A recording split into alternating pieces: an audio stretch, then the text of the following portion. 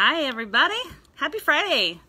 I love Friday. I don't even have a real job and I love Friday because everyone else loves Fridays and it's exciting. And especially right now because Fridays right now are DIY Fridays. And that's my jam. For those of you that know me, I'm all about the DIY. So Tara just posted a really informative graphic and some information about allergies, which I don't know about where you live, but in Chico today it's windy and sunny, which is like a sure sign of pollen in the air. And I know so many people suffer from this type of seasonal reaction.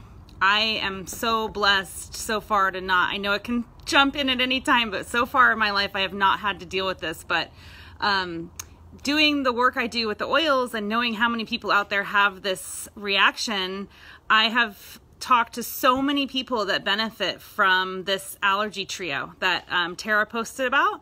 So I just wanted to hop on and do a quick little DIY to show you guys how easy it is to make your own little roller, an allergy roller. And if you have your starter kit and nothing else, you're in luck because all three of the oils that we use for the allergy roller come in the starter kit. How cool is that? So I'm gonna make this in a 5 ml. This is an old bottle of RC. It's not that old, I just finished. In fact, there's still a few drops of RC in there. And RC is really great for helping with bronchial support and like opening the chest. So I'm gonna leave it in there. Whoever wins is getting a bonus few drops of RC. Anyway, so typically with a roller that I want to use in a more like medical way, I feel like it's better to have like air on the side of stronger potency. So if this was a 10 milliliter bottle, I would probably be doing upwards of 50 drops. So that's like 5 drops a mil, and this is 5 mil. So that would be 25 drops in here. But since there's a few drops of RC, I'm just gonna do 8 drops of each of the 3. So you'll actually get a little bonus. So it's just this easy. Grab your lavender. Lavender is a natural antihistamine. So it helps reduce our body's reaction to all that stuff that's going on. 8. I'm getting really good at counting while I'm talking. It's an acquired skill.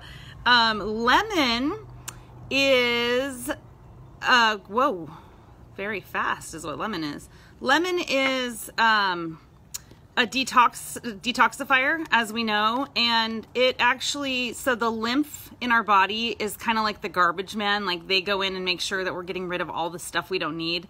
And lemon would be like gas in the garbage truck. Like it helps the lymph get the stuff out. So it's really great when your body is responding to the allergies and like having kind of a reaction to just pull that stuff out. That's what the lemon's for.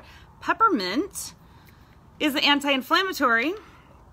It helps reduce all of the reaction that your body's gonna have.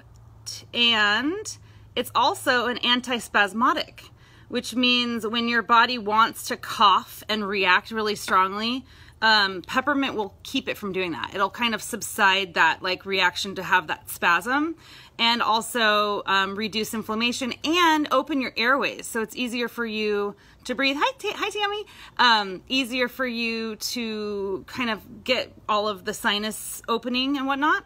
So that's it. I just put 8 drops of each of those in a little 5 ml. I've got my handy dandy little FCO pumper. Fractionated coconut oil is a great base. I think I might even have a little bit of sweet almond oil mixed in there, but honestly, any carrier oil is fine. I am using one of the super cool Young Living Aroma Glide caps on this. They work so well on these 5 mils. So you just set the thing in there. Don't wrestle with it because it's not meant to get pushed on. Then you take the cap and you just twist it and it'll kind of make a little click or a pop, and you know that it's on there. So this is it, and you can just carry this around in your purse. And I would recommend the carotid artery is a really great place to apply oils, especially for things having to do with head. So carotid artery, behind the ears, you could even apply a little bit to the temples and the upper cheekbone. Be careful because of peppermint, don't get it too close to the eyes because it'll burn. You can also apply back of the neck, base of the skull. And I guess that's all I wanted to say. So I want to give this away to someone who comments on this video. And of course, I will be coming on and making, I don't even know what I'm gonna make yet, but I know it's gonna be at least a couple more goodies today because there's so many products that I make for myself that I wanna share with you guys how easy they are to make. So, okay, I'll see you soon. Enjoy your afternoon. Bye, guys.